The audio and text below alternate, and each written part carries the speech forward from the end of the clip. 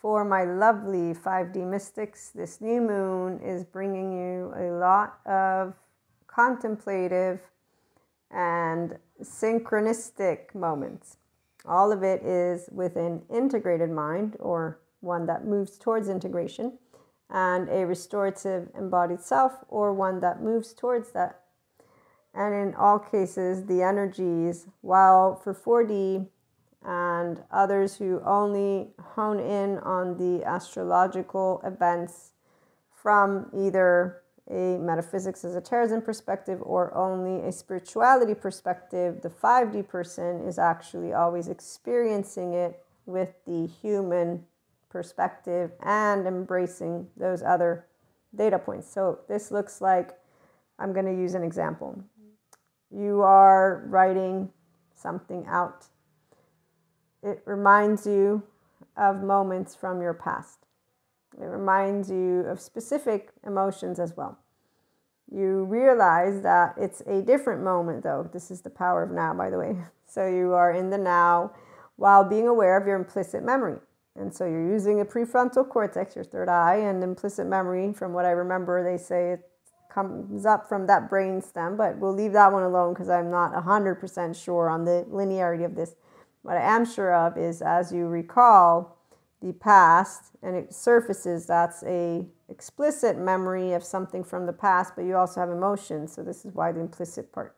Sensations. So we'll say there are sensations that come up. There's a remembering of something similar. It's the same as something that is being done now, but it's different because it's with different people. It's with different words. It's a different moment in time. Okay. For my 5D mystics, especially if you're in the Enlightenment Soul Age group, you're a constant expanding consciousness. And so for you, this is something you experience in a different way than those who say, I've changed. Okay, and that's why I do this, because those who say they've changed, they didn't maintain or establish yet a relationship with their pure self. I use my name's Maria. And everything that is external to me, that I'm a sister, that I'm a daughter, that I'm a online entrepreneur, all these words, that I have a brain.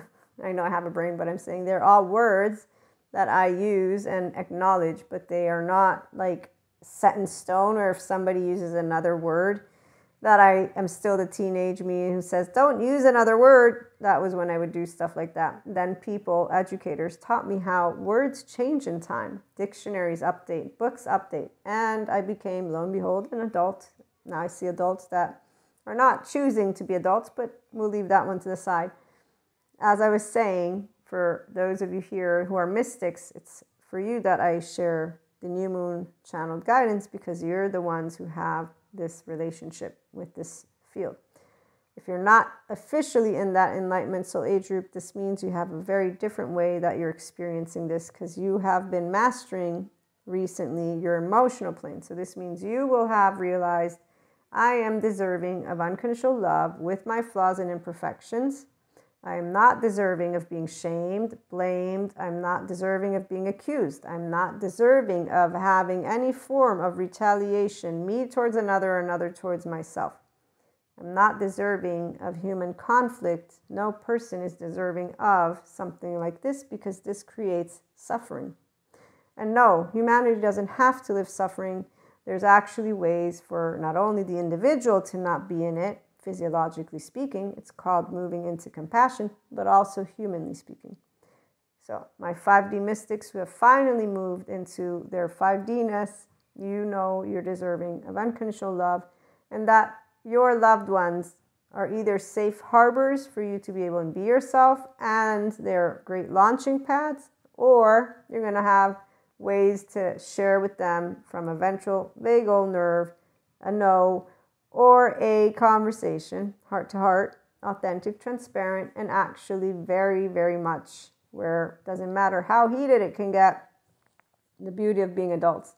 We have heated conversations all the time, man. I got some friends I love, and I miss them because we don't always get to chit chat, but we get temperature, and it's because of being empowered that we're able to keep talking.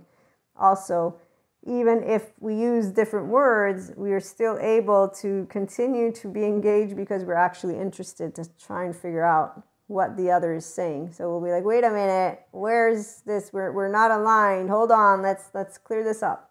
The more you build safe harbor and launching pad relationships, the more this is what is done. There's an expansion of consciousness that takes place because there's a safe space for people to be themselves, passionately speak, and actually even have a confrontation that no one is afraid of, because here's where there's practice in knowing that relationships don't rupture.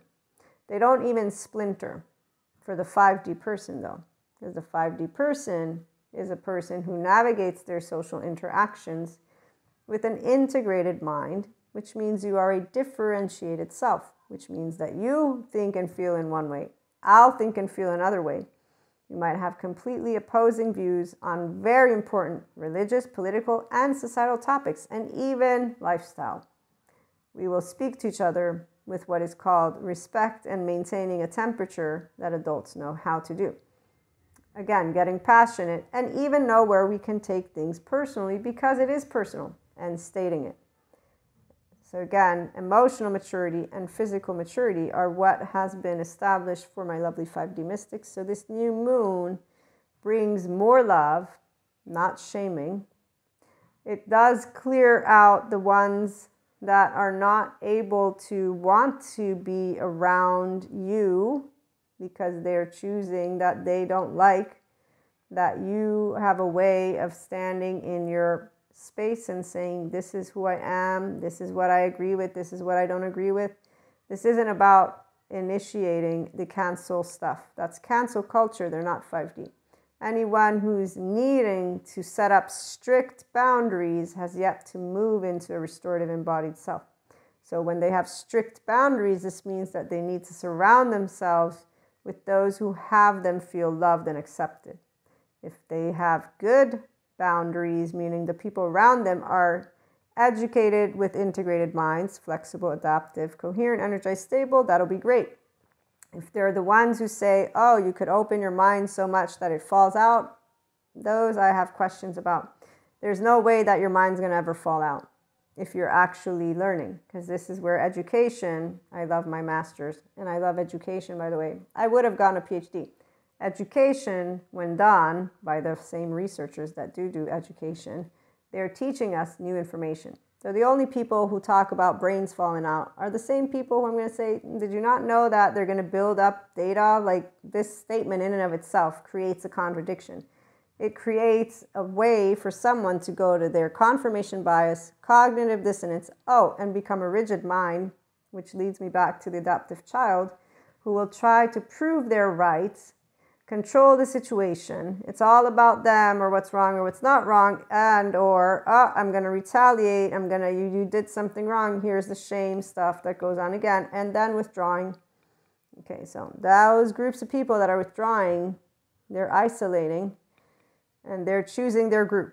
Some of us, the 5D, chooses humanity. Our group is to help the world as a whole, not just one country, not just one place, people, to grow more humane with each other. And so compassion leads the way, because that's the emotion of the grown-up. That's the emotion of 5D.